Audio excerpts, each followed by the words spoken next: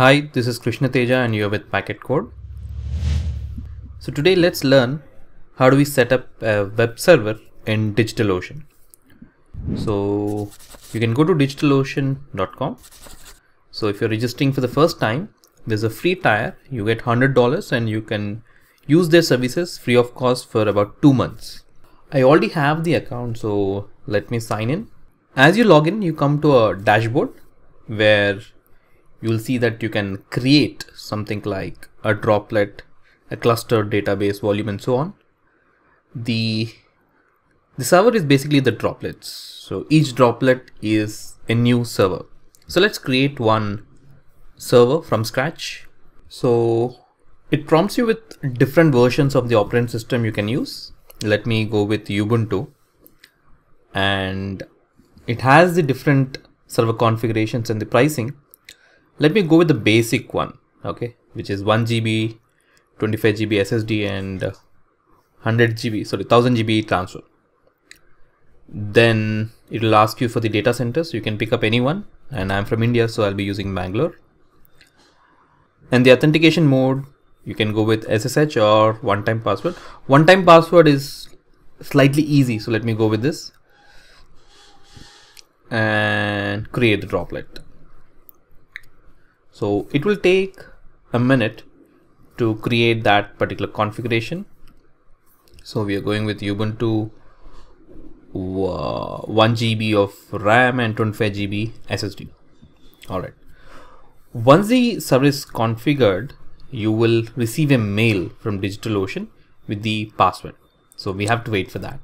Now the service is up. You can clearly see there is a IP address assigned, and you can go to your mail and you'll be seeing that a new droplet is created. There's a username and there's a password.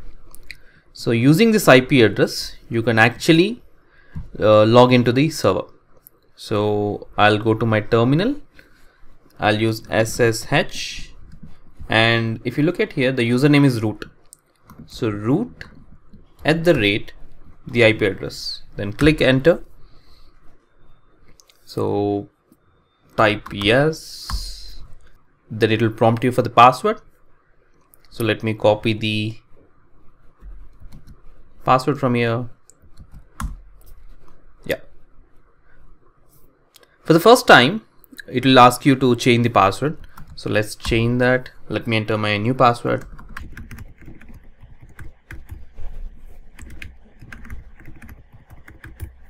Alright. The next thing is we need to set up a HTTP server. For this, I'll be using nginx. So I've already written some commands, so it's easy for you to install the server. Okay. The first one is you need to update all the services. So let's update. Okay, it's updated now. Then we can use this particular command, sudo apt-get, then install nginx.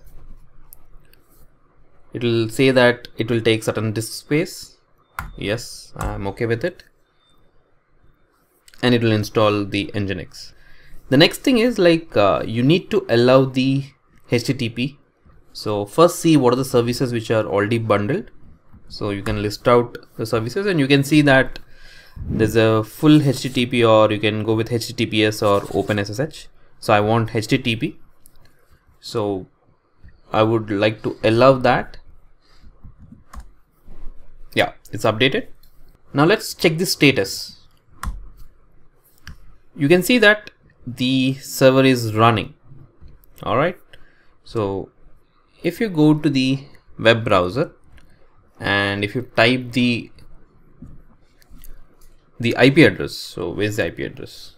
So this is the IP address. Copy the IP address, and you can see that the web server is actually working. So this is a default HTML page. Now what are the page you will be putting over there, that will be visible over there. Now the next thing is, I don't want my users to type in the IP address. I want to assign a domain, so that once they type the domain name, it should actually open this particular page.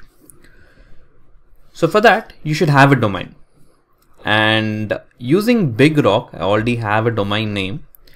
So I'll be using Krishna Teja. In any of the domain providers, there is an option to edit your name servers, and I've already connected it to my DigitalOcean name server. So as a type krishnateja.in, it will redirect to DigitalOcean. The next thing is, I also need to tell my server that when you get a request from krishnateja.in, basically you open this particular page. For that, you need to configure the network domains. Now let me not disturb the root domain. Let me take a subdomain. Let's say I take sample.krishnateja.in and I can add the domain. So by this, what we are saying is, if somebody types sample.krishnateja.in, redirect it to DigitalOcean. That means now once it comes to the DigitalOcean, we need to redirect it to the host computer.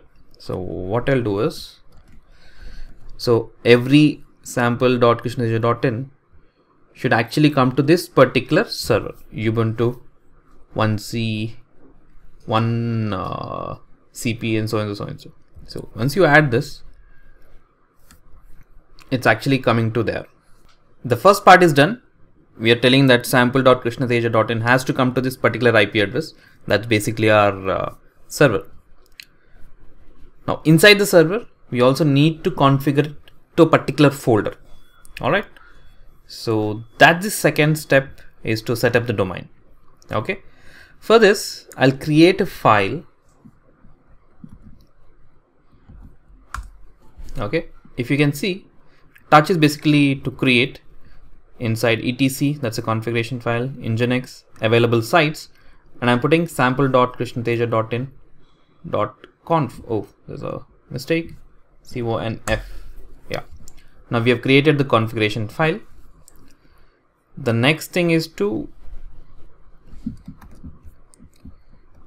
edit the file. So nano is an editor. So as you click, you see an empty file. Now I already created the server block. Let me copy this and let me paste it over here. Now let's understand this. So what is this? Listen 80. So any request which comes to this address with a port number 80, that's a HTTP request. You can take any address with HTTP, and if the domain name is sample.krishnateja.in or www.sample.krishnateja.in, go to a root folder called var www.html. So point it to this particular folder, and which files are allowed to open, either index or index.html or index.html. And if you come out with any other URL, if it's not in this, then throw a 404 error. So this is clear. So let's save this. All right. Now you need to check if there are any errors. So you see that the syntax of the configuration file is okay and the test is successful. Now let's reload the server. And if I go to sample.krishnateja.in, it basically opens that particular page.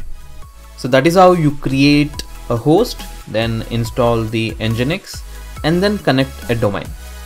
In the next video, we'll see how do we deploy a particular website into this page.